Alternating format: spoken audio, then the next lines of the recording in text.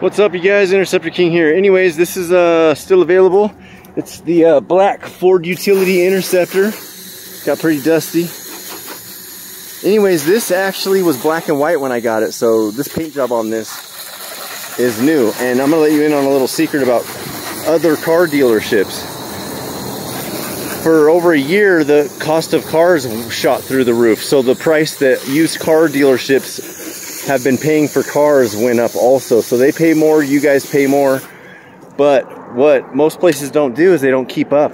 Every month it changes. It either goes up or down. In a perfect world, a normal world, values of cars would go down every single month. Well, for a year there, they went up. And these dealerships, they're still charging the ridiculous prices, even though most of the car values, some of the rarer cars went up a little bit, but most cars that are, I still gotta wash this side, it's still filthy.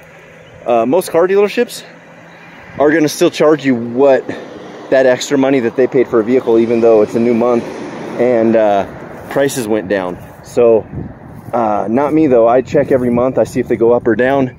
This thing started out as a $21,000 car, you guys. When I first got this, it was a $21,000 vehicle. I just sold 6 of these last month, and I sold 1 this month so far.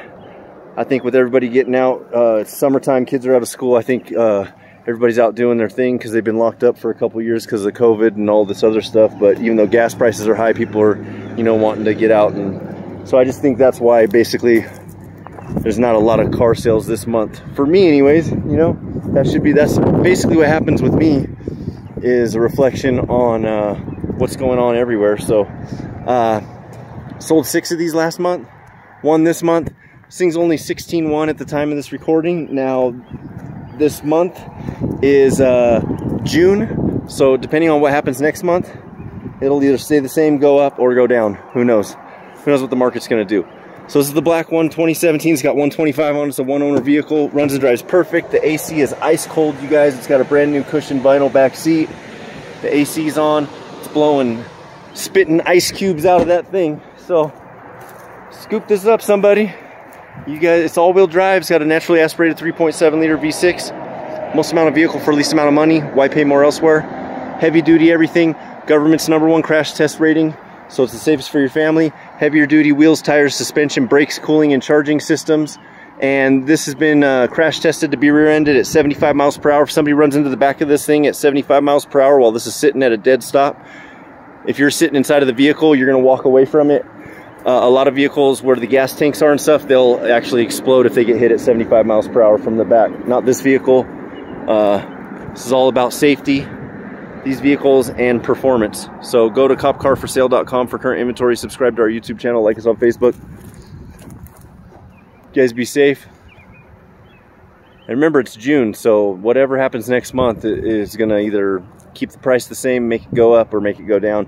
And these new car dealerships are charging, they're calling it a vehicle shortage fee, and some other places call it a destination fee, blah, blah, blah.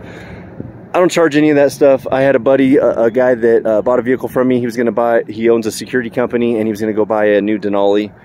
And it was $90,000 for the Denali.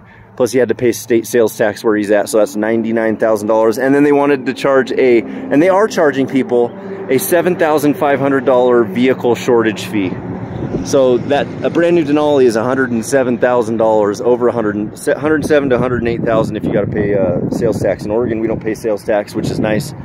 So if you're an Oregon resident, you don't have to worry about sales tax. But I'm just saying, the cost of a new vehicle, and these other dealerships, they're going to make you pay that extra money that they paid when they got the vehicle, when the prices were still up. The average vehicle nationwide sits on a car lot for 61 days. 61 days or 63 days before they sell. That's the nationwide average right there. So, scoop this up before somebody else does.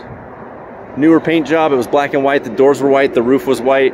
The only way to get that perfect, you have to spray paint. You have to paint the whole thing. You have to spray it all. You can't just paint the doors and the roof. It'll never match properly. So the only way to get it to match properly is to paint the whole thing. All right.